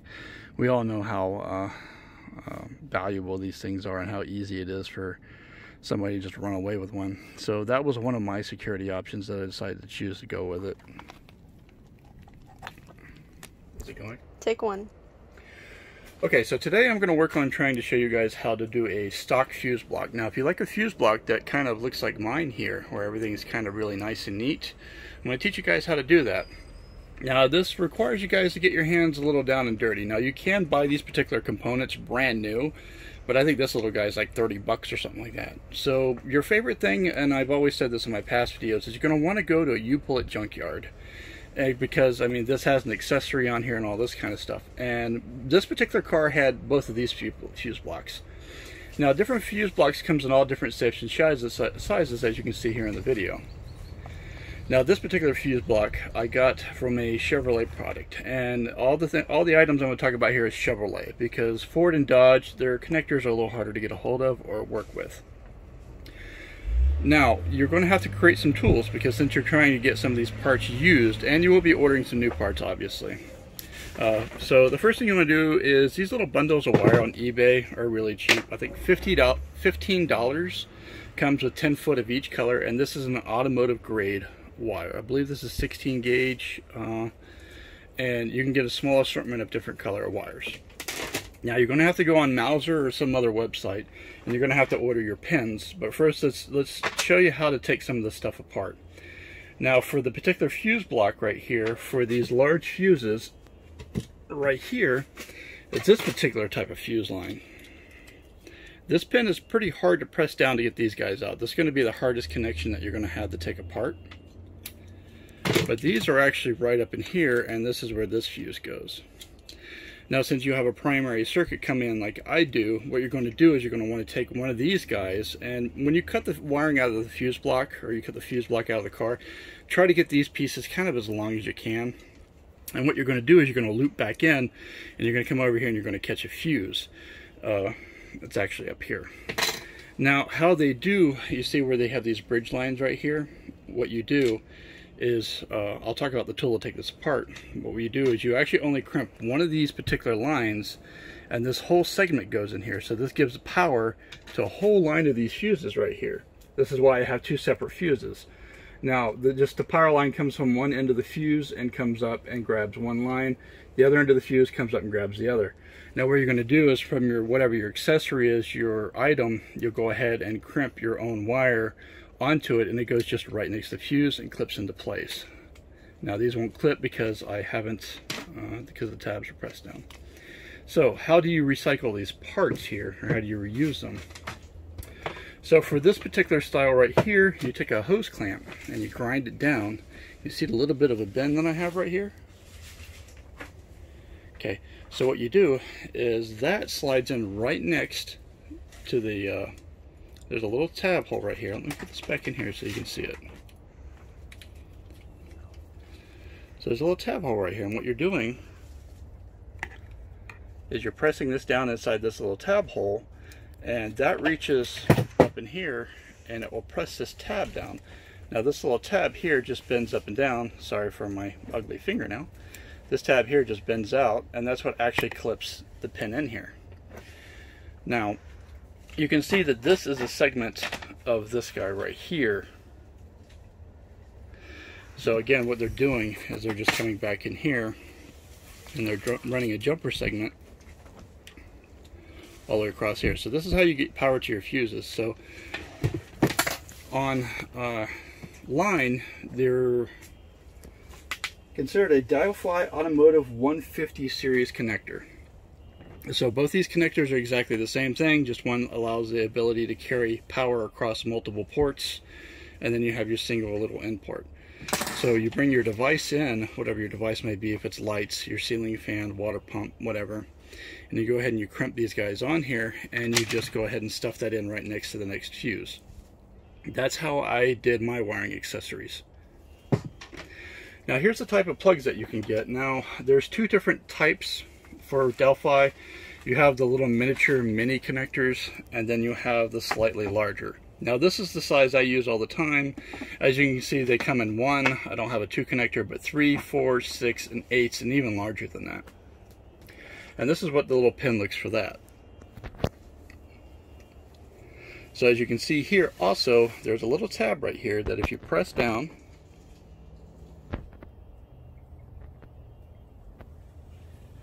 that's how you get that particular tab out. And then we have the same thing right here. See that little tab right there? So when you want to recycle these guys, it's the same thing. But what I normally do is right there where it comes up, see that little notch? Where that comes up, I just take a little needle and I stab it in there. Now when you pull that out, what you're going to get is you're going to get a piece of wire, but you're also going to get these little rubber inserts. Now this is something you also have to salvage from some of the plugs. So these little rubber inserts slide right onto the wire here, like so. And so when you're recycling these, just cut these off and pull the little rubber thing off and save them. But that's pretty much how that goes and clamps together. Now what do we use for our tool for clamping? Well, you're going to have to spend, sometimes you can find these guys used or even new for $30, but their average price is about 50 bucks. You see they have the crimp style for the crimping the wiring for 2 different gauge wires and 2 different size for the little rubber guys right here. So that's simply all you have to do here. Now our relays are the same thing. They look exactly like this particular pin, but they have the little space missing, as you can see there. If you ever decide that you want to use one of these large relays, which you can use a 5-pin or 4-pin, the connectors are still the same. You can do the same thing. Now it's ever been rare that I've ever used these really large connectors. If you have an inverter that big, you're not going to be trying to connect it with this, and all the accessories in an RV are small enough that, don't quote me on it, but if I remember correctly, these will actually hold up, these little pins will hold up to 10 to 15 amps. So at that point you're fine.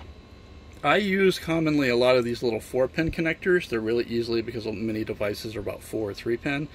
I always get these off of O2 sensors from the exhaust. They're always 4-pin, and they need to be able to disconnect. So if you find a whole bunch of cars in the junkyard, you can cut these guys off of. That works really nicely. Now, if you come down here, you'll see my little bin. I'll bring it to you.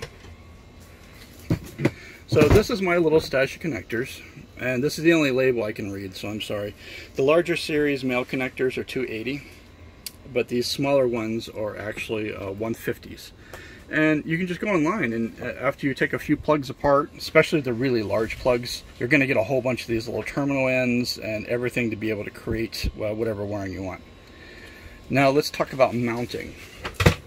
So if you pan up here, you can see how I mounted this wire here, and then I put well, this is actually a 3-pin because it was made to have another wire. But you see how that's mounted right here?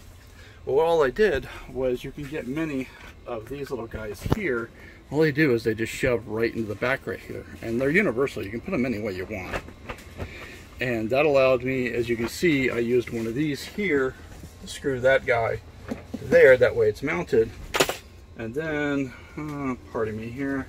Oh, and you get plenty of these little tape type connectors here that you can use to tape to your wire, and as you see, that's what we used here. Now if you decide that you get a hold of a couple of these little connectors, these are the smaller pin guys.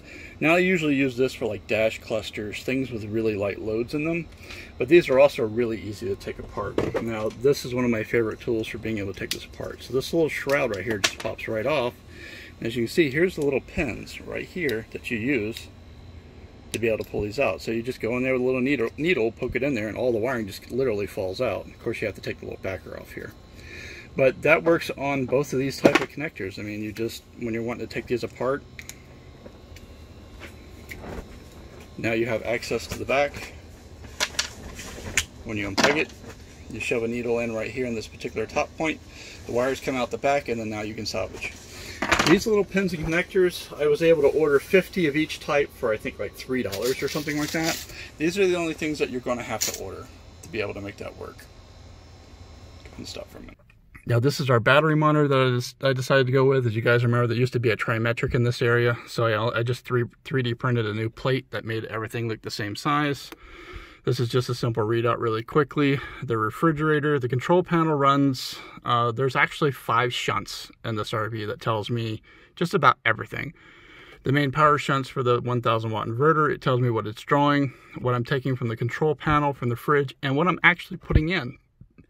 So I'm not confused with trying to guess how many amps are coming in and out through just like one trimetric meter. I can actually see everything here. Also, I put the sensor in for my water tank. It actually tells me in gallons exactly when I'm full. We have the outside temperature unit and the barometer, how many days till full, how many days till empty, and so forth. Simple meter. It's their cheapest meter that they have. So that's an introduction of that. The refrigerator only pulls less than 3 amps. It's like 2.4 or something like that. So I have no problems whatsoever running that compressor style refrigerator. Now we talked about the TV. Now if I go this direction, you'll hear the relay click hopefully, and that will power the TV in 110. Now if I want to power the TV in 12 volt, I flip the switch that direction. And hopefully I don't get anything YouTube doesn't like that comes on. And yes, I literally am about to. No, I do not want the kitchen. So there is our TV, and it works completely well off of 12 volt power. It barely uses like 2 amps as well. As you can see, you know, it's with it off, it's not hardly reading anything. These are our pulse width modulation. So this one here, you see the green light. This is actually running all the lights so at night when I want to go to sleep, these lights are kind of bright, so I can actually set them for any brightness that I want. They are actually lighting blue lights underneath these guys here. Now these are actually also working lights that are in the rear. And now we'll talk about that. So you guys can also see that that also is lit up and working there. So now the other knob is also the same thing. It's also a pulse width modulation. You leave this one all the way on, even though you can click them and turn them off. I leave it about 50 to 80%. The reason why I do that is because this runs the interior light. Let me make sure I actually turn the light switch on. So this runs this light with a dimmer switch. So I leave it on, and I normally just set the brightness and then turn it off. Now this power switch, all it does is it's taking a power input, running it into these two switches, and it runs two separate power outputs. The reason for that is I have two sets of lights on the outside of the trailer, and sometimes I only want one or the other, or I want both.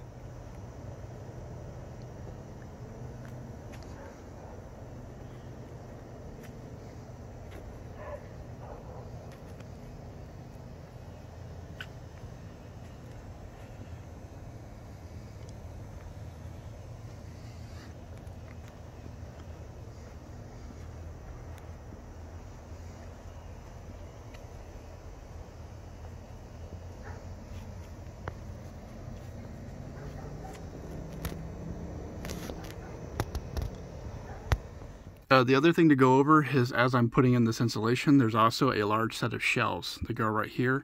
You can actually put stuff in that goes above the TV. This little guy is only temporarily mounted right here, but it goes under the underside of the shelf. So all these switches and knobs and everything will be facing you where you can get to them. I thought about putting another set of like miniature shelves to put in here, but then it would probably muffle the sound from the TV. The other item that I did, which hasn't been fully installed yet, is I did add a 110 plug, because I have a miniature carbon monoxide detector, CO detector, and it's also a charger and all that. And I have also used it for this 12-volt heated blanket, which I didn't really need, because as I started adding insulation to the camper, I never really plugged it in. It pulls about 4 amps, so on my battery bank I could run it all night with no problem. It's just a large 12-volt heated blanket. A lot of RVers use them as well, and it worked well in here. So here's what I've done for a solar panel or solar array. Now, this is a serviceable solar array. All the plugs are right here. I did build this platform. So here I brought enough wiring out here, like this empty plug right here is for backup dash cam. So there's a lot of upgrades left to go. But I use these style splitter plugs here, and we actually have 400 watts of solar sitting here. They're 200 watt panels. They're 5 bus bar technology, so what they're doing is, instead of having the normal 2 bus bars, they're a lot more efficient because they actually transmit the power through 5 bus bars through the system. So they're supposed to be a lot more efficient and a lot more better in low light. Now, because our real estate is so small for this little camper and charging ability, I needed to be able to run a refrigerator that had a compressor in it. I didn't want to use one of those thermal type refrigerators. So my refrigerator literally pulls less than 3 amps at all times, well, not all times, but whenever the compressor is running. So I really needed a decent solar array. So this is what I did. Because of my battery box, I'm actually loosely tied in here too. It's not a crazy support structure either, and it's actually worked really well with going down the road. As you can see, I can grab this guy and the whole camper moves. So how the thrust structure is for the solar array is, whenever the solar panels try to twist in this direction, they are allowed a certain amount of movement here by twisting the pipe. And so that takes the forces that direction. And then these particular pipes on the front are able to bend just a little bit this direction. So it's very rugged, but it actually still allows the system to move a little bit. So you can actually hit a curve and all the system will bend a little bit, but it doesn't apply too much force against the camper. Now again, or not again, but the front of my camper is down a little bit. So you can see I actually installed the solar arrays to apply a little bit of a downforce. What that does is that stops oscillation from the wind coming through this area and having a high pressure zone in this area. It requires and puts a little bit of down pressure on the top of the solar panels. And so far I've actually done 80 miles an hour with it as a test for several hours and not had any kind of oscillation or anything. So if anybody wants to copy this idea, this is actually really lightweight conduit tubing. Really lightweight stuff, if you guys want to see. And all I did was just came in here, and I came in here with a piece of flat stock, and I used a grade 10 or a grade 8 bolt. I believe it's a grade 10 head bolt for a cylinder for a motor. I wanted to make sure, since there's only 4 mounting points, that these get mounted really good. And I just literally went through there, came up, welded the top, added a little plate to help with the twist, because I actually did have a failure here on our first trip, so I had to add these plates because it kept bending here and it actually broke out. So I added these plates, and I've had trouble-free miles since then, no more issues. I added these little corner marine lights, just added a couple of tabs here to be able to mount it down, and that is my solar array. Just goes right down into where the fan is, and it's happy as can be.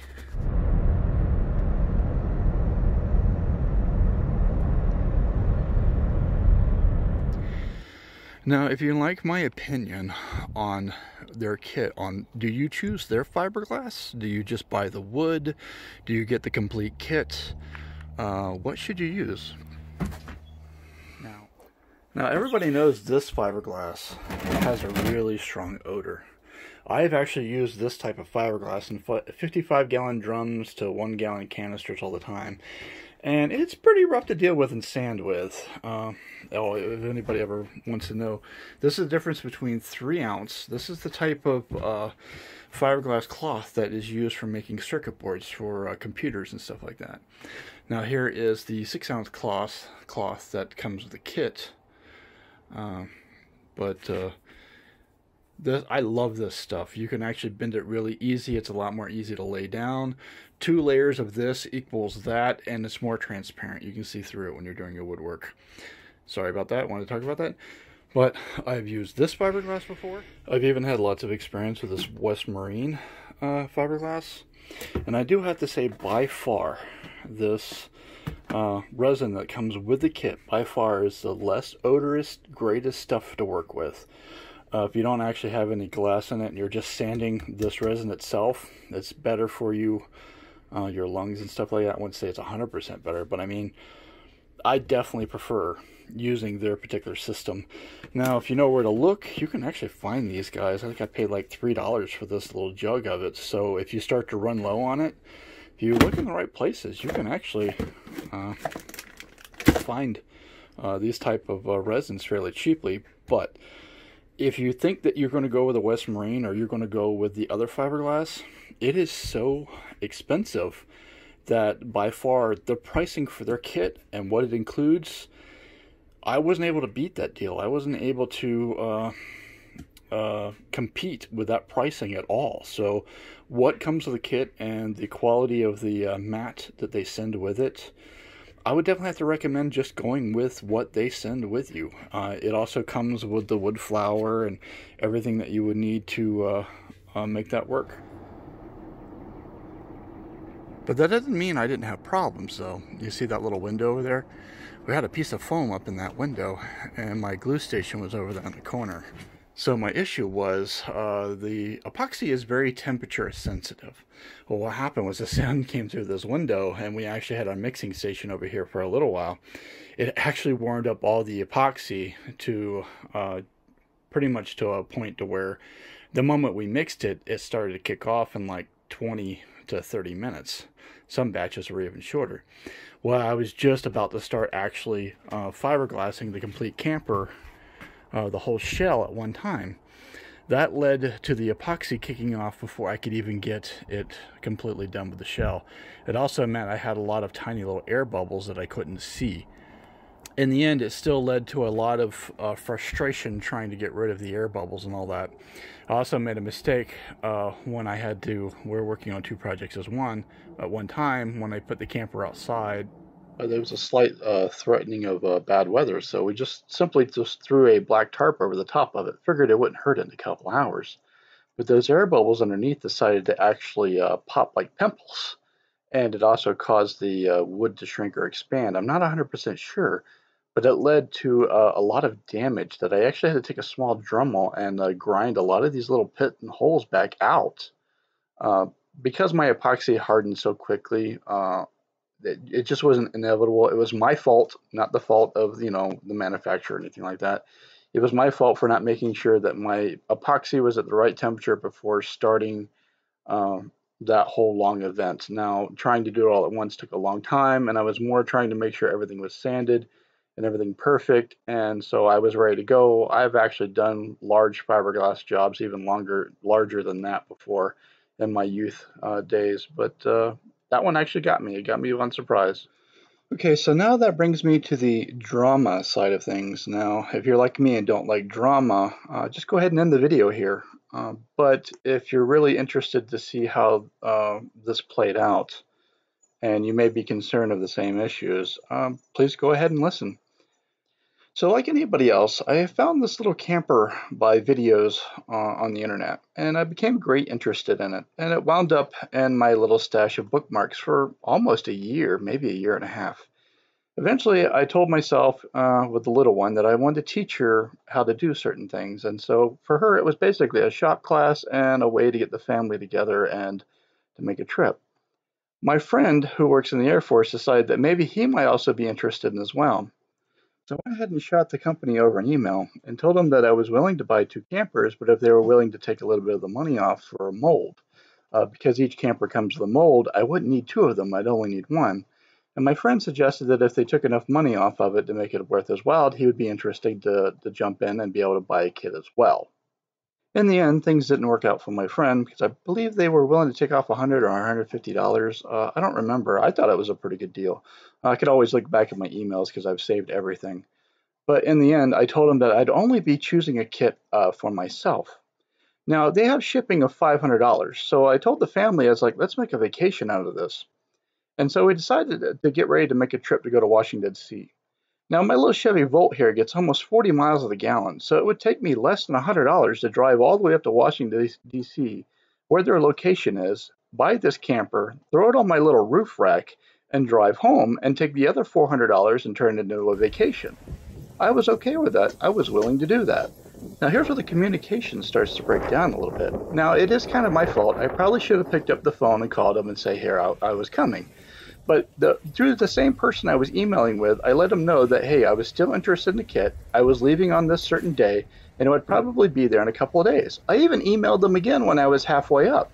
For some reason, I didn't receive any responses. The person may have been on vacation. I don't know.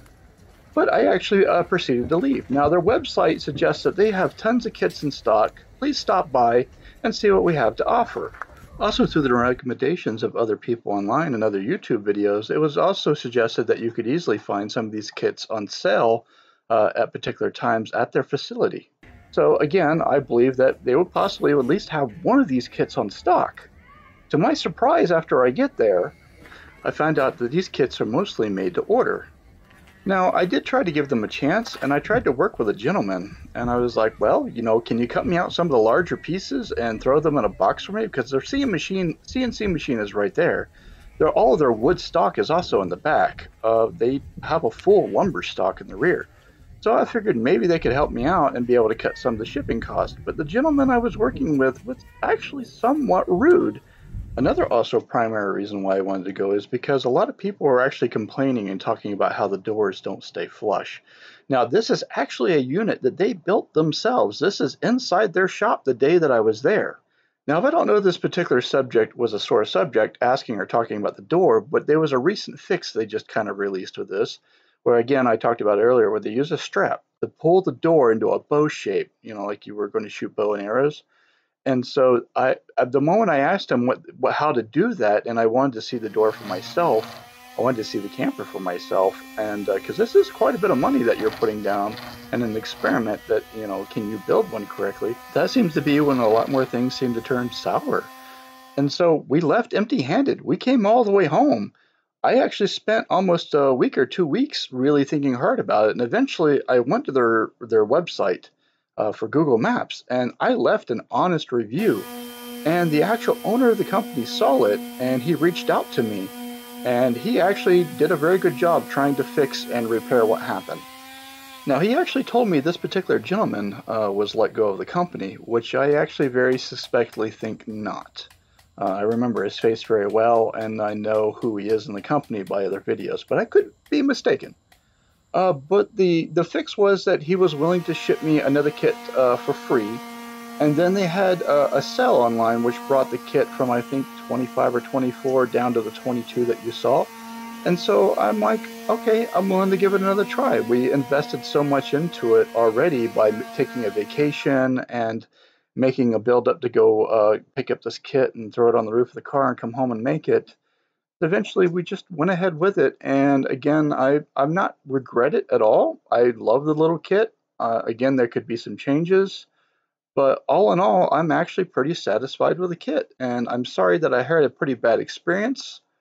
Nowhere on the website do they suggest that at this time, or that I know of, that these kits are made pre-order.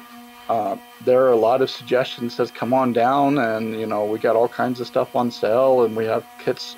Just pick up a kit. Most of it is their kayak kits. So, with that being said, there's not really much left to add to it. Now, also, why is it such a big deal for this leading edge of this door to be flush? Well, now that I have about 20,000 miles on this little camper, something like that, we have quite a few fairly large trips on it, there is a lot of rock chip damage that I've had to deal with on the front of this camper. Now, because this is a laminated marine plywood, if you should happen to get a rock come up and hit the leading edge of that door, and let's say you're trying to keep the wood finish here, your door is not painted, any kind of moisture, any kind of water or weather that gets into wherever that chip is will now start to cause water damage and discolorization in the wood. And the moment that stands out on the side of that camper, you've just ruined that whole camper and the look of that camper by just a small little bit of damage. So it's very important to try to get that leading edge tucked in as best you can so nothing can come up and smack it. Gracie, what did you just do again? Do it again. Lovely fiberglass.